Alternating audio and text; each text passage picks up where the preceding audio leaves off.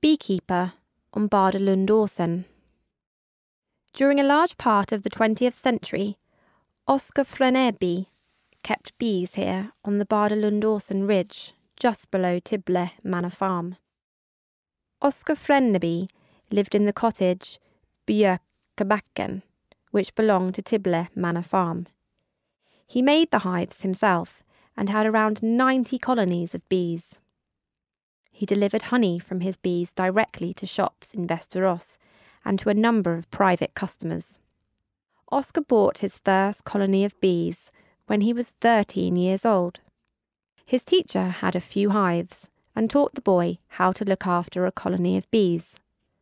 A carpenter helped Oscar make his first hives.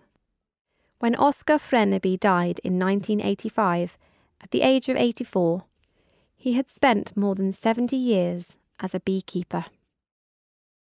Oscar Freneby was one of the foremost beekeepers in Västermanland and was a bee inspector for several years.